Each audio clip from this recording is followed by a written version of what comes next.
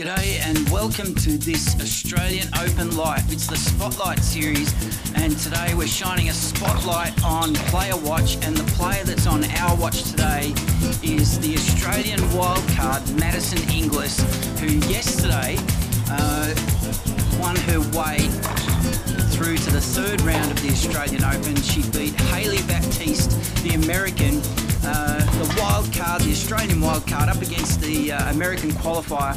And today's episode, we were tossing up doing a phantom call of the last three games of that match. We've decided to ditch that idea today. We're just going to be completely focusing on previewing the match between Maddison Inglis, the Australian wildcard, and the Estonian Kaia Kanepi, 36 years of age, the Estonian. Can you believe it? She tipped out, wait for this, she tipped out the 16th seed Angelique Kerber. We're going to take a short break, introducing the Sights, Sounds Summer of Tennis at Melbourne Park in Australia. Don't go away, we'll be right back.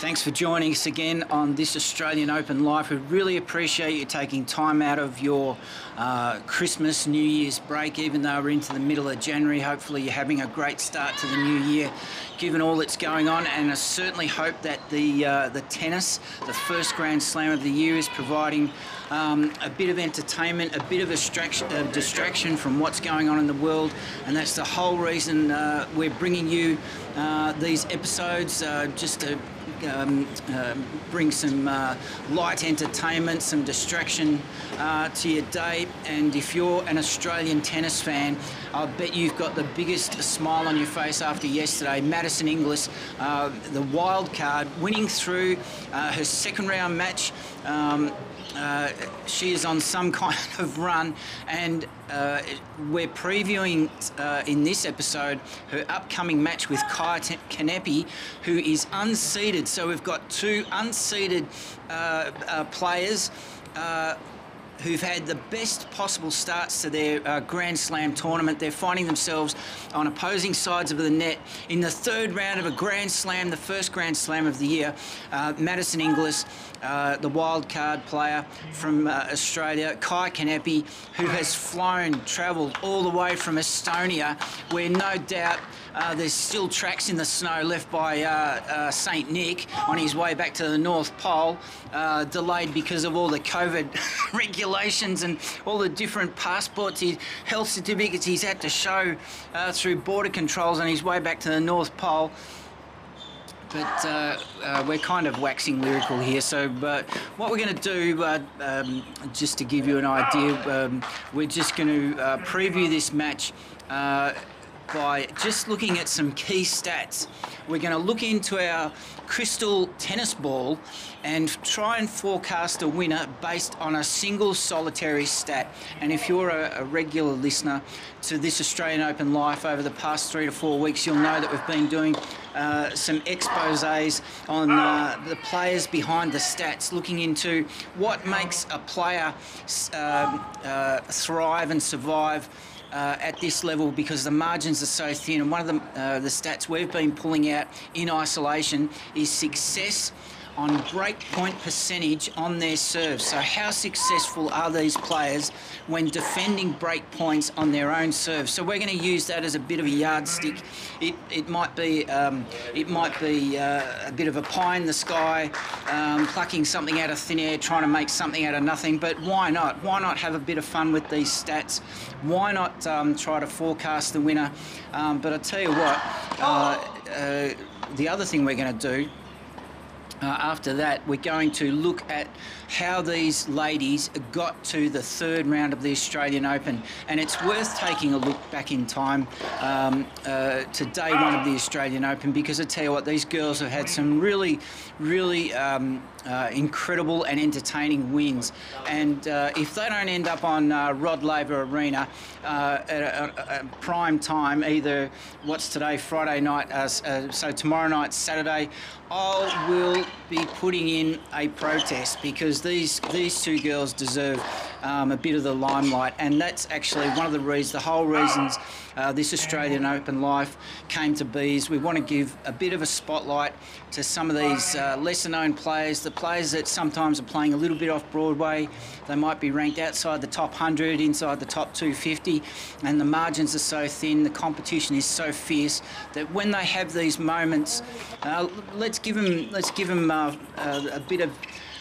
a bit more than just a polite round of applause for a great win just to get through to the third round. Let's delve into them as players and people. So we're going to take a short break.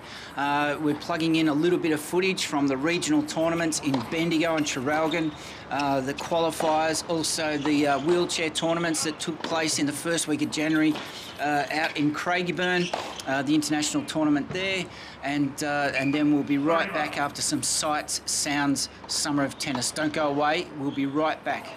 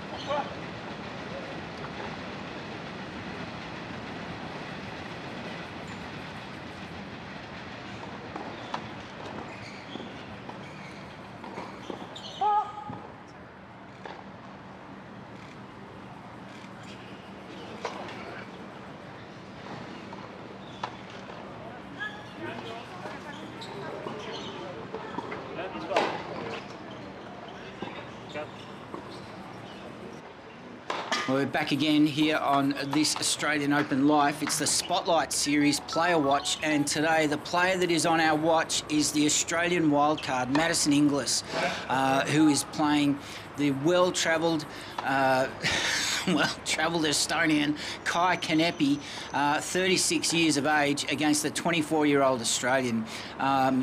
This is a juicy match coming up, and we wanted to give it its dues. This is going to be a competitive match. These girls have had some really spirited wins to get here. So it would seem obvious that this Australian Open Life, we'd start with the Australian. No, we're going to go with the Estonian, because Kaia Kanepi is a pretty well-known name on the tennis circuit. And let's start off with Maddison Inglis, her opponent, Kaia Kanepi, and let's just take a look into her background. First of all, we'll just take a look at her overall results. Estonia, she was born in Haapsalu in Estonia, plays right-handed. She's a tall player, 5'11", a girl from the 80s, born in 85. She's got a career ranking of 115 at the moment, and over her career, have a listen to this, she's got 4 singles titles. She had a career high of 15. Have a listen to this, prize money of nearly $7 million US. How about that? And she's had a great singles career, 541 wins over the journey, well ahead of 311 losses over the journey. So let's just have a look. For those of you that haven't come across this Australian Open Life before, what we like to do during a player watch is just take a look at the last 2 competitive games that the players had at the end of 2021. So let's do that for Kaia Kanepi. At the end of 2021, she was in November, she was in Estonia, her home country, Harbneem, and I'm sure I've pronounced that wrong, the ITF tennis tournament. Europe, she had two matches there. She got through the round of 32 there against the Swede, Kaia Henneman, 6-1, 6-1, but then she had to pull out retired at just 3-2 in the first set against the UK's Katie Swan. So then we go forward to the Melbourne Somerset. She had a break to get over whatever it was, whether it was an injury, and maybe she had to organise her COVID passes to get through Australia's hard borders. It's easier getting into the main. It's easier getting into Australia than it is the main draw of the Australian Open. She had 2 matches through the round of 32. A good, hard-fought 3-set win against Jacqueline Cristian of Romania, and then came up against the Croatian Ana Koja, ranked 67 in the world, and lost in 3 sets, 2-6, 6-3, 3-6. So. Looking into 2022, as we just click over here, and yeah, the Melbourne Somerset was the only tournament she played in. So just to round out this look at Kaia Kanepi's profile, because we want to try and keep everything as short and sharp as possible for you, because we know you want to watch the tennis. You don't want to be stuck on YouTube watching episodes created by some bloke banging on in Melbourne, Australia. You want to be watching the tennis and the live action. But if we just take a look at our favourite stat, because we're just trying to get an idea of how these 2 players match up against each other. So over her career, these stats are, these are the 2022 stats, so this is right up to date. So in 2022, the break points saved by Kaia Kanepi, she's going at exactly 50%. So keep that in mind, because the very last thing we're going to do in this episode of the Spotlight Series, the Player Watch, the last thing we'll do in this episode is compare the break points saved, 50% for Kaia Kanepi against Maddison Inglis. So I hope you enjoyed that little that little retrospective into Kaia Kanepi if you've never heard of her before. Now we're going to take a short break, and we'll finish off looking at Kaia Kanepi by just taking a look at her journey through the Australian Open, how she ended up at round 3 on the opposite side of the net to be facing Maddison Inglis in the 3rd round. Don't go away. We will be right back.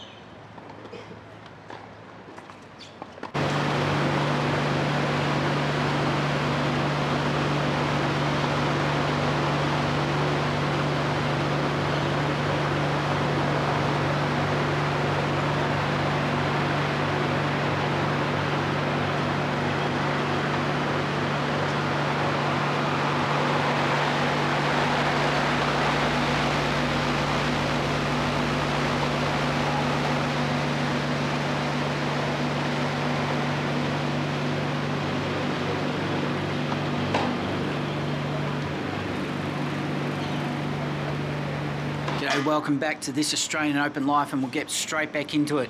And Angelique Kerber, the number 16 seed of the Australian Open, the German, got a very nasty, not nasty, come on. She got a very rude surprise in her first round match. At the end of the first round match on Kia Arena, the new sunken 5,000 seat arena, sunken court arena that's coming into being commissioned for the first time at the Australian Open, presenting matches on the eastern side of the Australian Open concourse.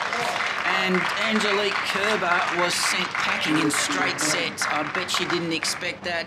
No doubt she's played Kaia Kanepi and shared many a locker room with her over the years. But 6-4, 6-3, that Kaia Kanepi got up. You know, this is the sort of result that the lower ranked players can look to, that we're sort of expecting these sort of upsets, because with all the ups and downs in the world over the last 2 years, you've got to expect that it's going to affect professional athletes for sure. So if we look at the stats of the Kerber-Kanepi match, and we'll just go down to our favourite stat to see how Kaia Kanepi fared for break points 1. We're looking for the serve, the key stats of the serve. So for the serve and the return, they just don't quite match up against our favourite resource there. So, but anyway, it still serves a purpose. So Kaia Kanepi, break points 1, 44% percentage, and Angelique Kerber actually had 50%, so up there. But it's just an interesting stat to try and isolate and try and see if there's some sort of line we can draw through generally. Now, in the second round, Kaia Kanepi didn't come up against a seeded player. She came up against another unranked player, and apologies if I haven't mentioned that Kaia Kanepi is unseeded at the Australian Open. She has a world ranking of 115, so she'll be happy with her progress. Now, the player that she came up against in the second round was from the Czech Republic, Marie Buskova, and Kaia Kanepi was successful in that match as well. She won that second round match 6-2, 7-6. The tie-break went 7-3. The first round match, 1 hour and 20 minutes. The second round match for Kaia Kanepi, 1 hour and a half out on court 7. So she was back out off Broadway.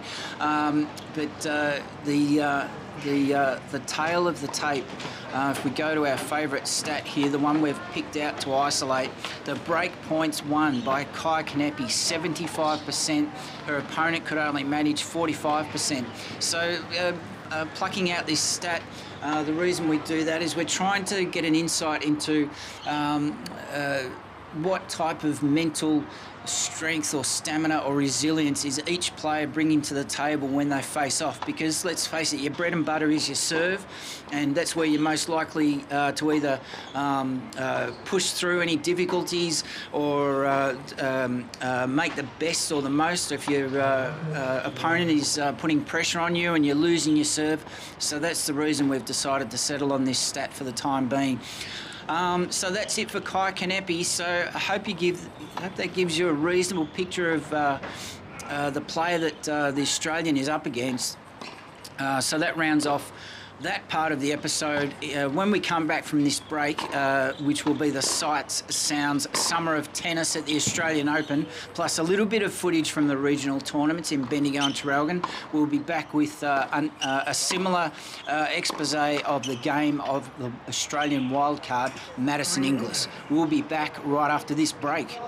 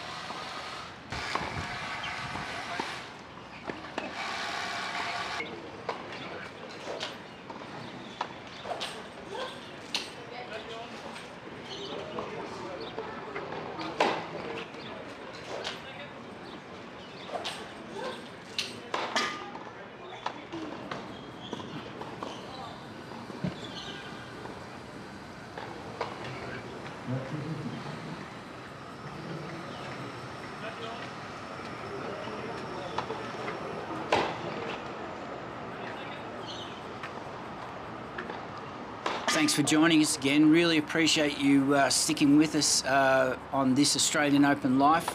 You can find us, of course, all over the internet, anywhere in the globe. We've got listeners from Russia, Canada, France, Argentina, Spain, and of course America, and naturally of course Australia. And the Australians will be beside themselves after yesterday, 2 Australian wildcards winning against unseeded players. They will be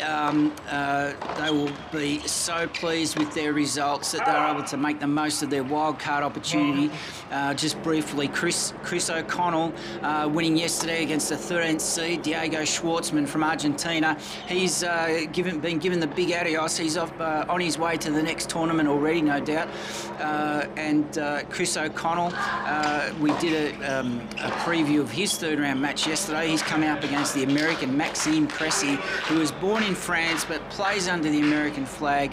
And similarly, the other wildcard upset yesterday was, well, it wasn't really an upset, really, because Maddison Inglis was the smiling winner at the end of the 2nd round match, that winning in 3 sets. So we're just going to do a similar preview.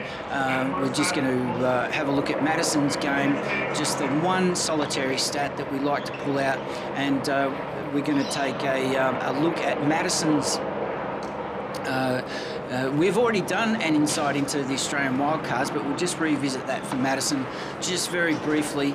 We'll look at her 2021 run into the Australian summer as she finished off 2021, and then we'll do a quick look at her run through the Australian Open so far, and then a quick look at her stats. Don't go away, we'll be right back on this Australian Open Live.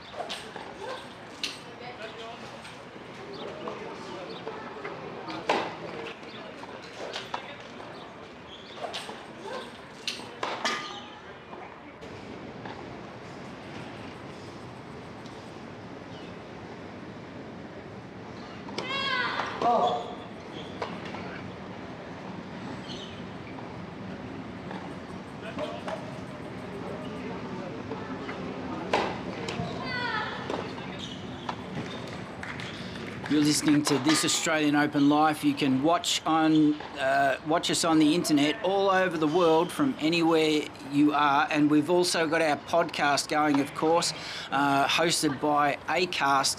But you can find us on Spotify, on all those channels, the names which just escape me. Isn't that hopeless? But you can find us on wisewords.com.au. You can find the podcast and listen from the comfort of your lounge room, your laptop, your mobile, when you're on the train, when you're on the plane, anywhere in the world. This Australian Open Life will be pleased and happy to keep you company. So let's just take a quick look. How did Maddison Inglis, and well, she'll feel like she's Charlie from the Chocolate Factory with the golden ticket. But let's not get carried away. It's only day 5 today, Friday the 21st of January 2022, and it's been a golden week for Maddison Inglis. She'll be so pleased, and we're pleased for her as well, of course. So let's just take a look. How did she get to round 3 of the Australian Open? Well, she came up against the Canadian. Lila Fernandez, and Lila Fernandez, she is a very highly respected player on the tour. You don't get to be the 23rd seed of the Australian Open without some decent skills around the net. But Maddison Inglis had something to say for that. They were playing on the 1573 arena, and after an hour and 23 minutes, it was Maddison presenting at the net, offering her handshake in respect to her opponent, and saying, well played, and the scoreboard said, well played, Maddie, it's a 6-4, 6-2 win to you. And if we just take a look into the stats, we'll just take a look at our favourite stat, in this case, which is the one stat we like to look at to see how a player's mental resilience gets them through a game when their serve is under pressure, when they're facing a break point. And no surprise here that Maddie's break points won. She was serving at 60%, and her opponent was a flat-out 0. So that augurs well, we think, for her matchup. So Lila Fernandez, that was the end of her tournament. Now next, she came up against, it was the round 2 on Margaret Court Arena. A great night for Maddison to ply her trade in front of family and friends at home, Grand Slam.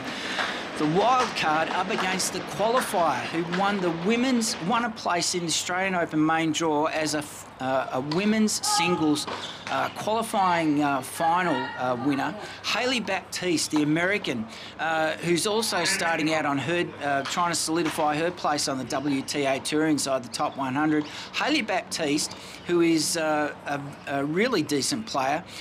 We came across her while we were there on qualifying singles finals day for the ladies. She was up against, in her final, the Chinese player Yuan, and she got through in 3 sets, and she moves around the court really well, Hailey Baptiste. She's got a great hand-eye coordination, and so a qualifier up against a wild card, and it was Inglis who won in 2 hours and 7 minutes. They battled it out like nobody's business. The first set was very tight, 7-6, went down to 7-4, deciding that set, and then Hailey Baptiste took advantage. Sometimes happens where the winner of a tight first set sometimes can't quite go on with the job. 6-2, the American beat the Australian, and then the Australian switched up a gear and went 6-2 in the third. Great result for Maddie Inglis. A great day for Australian tennis yesterday. Complimenting the wild card men's winner, Chris O'Connell, who beat the Argentinian. And that's how we came to be speaking about Maddison Inglis, who'll probably be playing tomorrow, Saturday, against Kanepi. So next we're going to just calm down a bit. And then while we're calming down, you take a look and a listen at the Sights, Sounds, Summer of Tennis. We'll be right back after this break.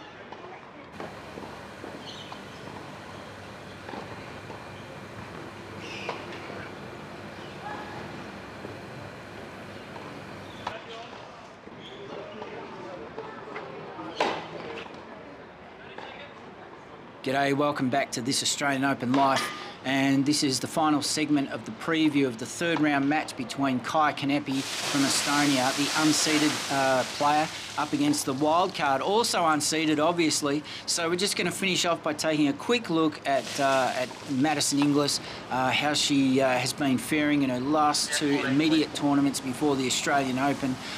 So she did have a couple of tournaments at the end of 2021.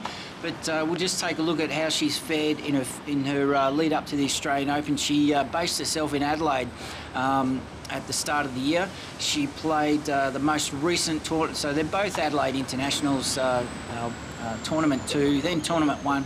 So Maddison had a good hit out over the lead up in the summer. So January 10 to 15, that lead-up tournament, Maddison had a good three-set win in the round of 32 against Danka Kavincic from, and drum roll as I just double-check this player's country because I don't recognise that flag, and it's Montenegro. There you go. So Danka from Montenegro ranked 99 in the world, but Maddison got through in 3 sets, 6-4, 1-6, 6-2, and then she was up against the Slovenian Tamara Zidanestak, and that opponent ranked 31 in the world, got the better of Maddison there, 2-6, 1-6. In the first week of 2022 was the Adelaide International 1. Maddison fared a bit better. She had 3 really good matches. She played 2 qualifying rounds. The first match against Alexandra Bazanovic, another wild card entry into that particular tournament, also Australian, Maddison 6-4, 6-4. Her next match was against the Spaniard Irene Burillo Escarela. Maddison won 6-1, 6-4, and then she came up against Shelby Rogers, and the step up in quality was too much for Maddison on that occasion. She lost 1-6, 3-6, but she would have been delighted, and that's 5 very good competitive matches for Maddison, which probably explains her great run at the Australian Open into the third round. So to finish off, we're going to compare our single isolated stat for these players. As we heard earlier, Kanepi, her break point percentage 1. When she's under pressure, she wins 50% of the time during her career. Now, we haven't got similar stats for Maddison, so we've had to have a look at her ITF stats. Basically, her stats for the ITF side of things, as opposed to the WTA, and wouldn't you know it, that they don't exist. So Matt, that's just more a commentary on how young in her career Maddison is. So I would say, based on we could compare their first 2 matches. So Maddison, her break point percentage in the match against Hailey Baptiste was 46%. Hailey Baptiste actually outperformed her there at 60%, 67% break points won, and against Leylah Fernandez, as we heard earlier, Maddison going at 60%. So if we compare that to Kanepi, her career success of 50%, so it's what we're trying to say is, as a preview, who's going to win? Well, it's going to boil down to more things than a single stat, break points won, but it's very even, and Maddison has a lot more to her game, and she'd be feeling confident because she's tossed out the number 23 seed from Canada, Leylah Fernandez, and she'll be feeling that she can match it with Kanepi, as experienced as Kanepi is, and she's also sent the number 16, Angelique Kerber from Germany, packing. Maddison will be liking her chances, and it could well be that the difference between these two players comes Saturday night, which is when I think this match will be played. But please check the Australian Open website just to make sure. It might well be that it is the Australian home crowd that gets Maddison Inglis over the line, because I don't think Maddison is suffering from any nerves at all. I think she'll be quite motivated, quite engaged and charged, and it could well be that we'll see her accelerate through to the fourth round. Wouldn't that be a fantastic result for Australian tennis, and especially considering that this year the Australian Open is celebrating 100 years of women's tennis at the Australian Open, honouring Margaret Molesworth from New South Wales, who was the very first Australian Open champion. And we'll finish off this episode of the Spotlight Series Player Watch, this Australian Open Live. For those who are keen listeners, and for those who have just picked us up from around the world, you'll know that over the last week we've been putting another spotlight into the mix, and that's the spotlight on Ash Barty's Grand Slam Dream Team Cup.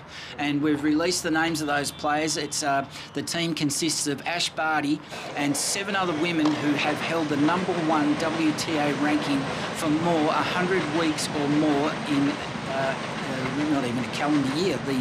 The entire reign, 100 weeks being the minimum. Only 8 women have achieved that. Last year, Ash Barty joined that elite select group of women. So Ash Barty's Grand Slam Dream Team Cup also includes 2 super subs, one of them being Margaret Molesworth, and the other one that we're going to announce very early next week. So please keep an eye out for that team, and we'll be having some fun with those announcements throughout the rest of the Australian Open, the first Grand Slam of the year, concluding next Sunday, the 30th of January, with the men's singles finals. Thanks for joining us on this Australian Open Live. You've been listening to me, the bloke who walks, sometimes known as the bloke who bangs on a bit. We're based in Melbourne, Australia. Thanks for listening. Thanks for watching. Please like and subscribe. Please keep following. Please keep enjoying these episodes and enjoy the tennis. We hope you're having a great time keeping an eye on these elite international tennis players.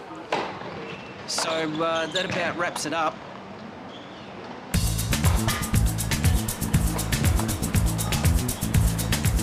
Hope you enjoyed that very rudimentary summary. I'm not going to pat myself on the back about the quality of this episode.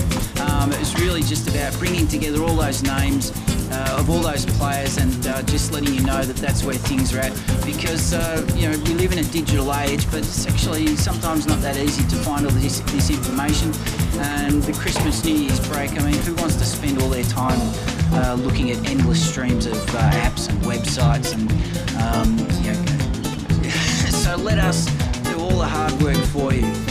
That's what we're here for, and it's so very much appreciated that we're finding out that from most of the viewers, whether it's by comments or likes or subscriptions, that this Australian Open Live is hitting the mark for you. You've been listening to Bloke Who Walks. This was our Wildcards episode of the Spotlight series. Have a great new year. Thanks for listening, and we'll chat to you very soon. Bye for now. Based in Melbourne, Australia, this Australian Open Life is produced by Wise Words Media and Calumny Films.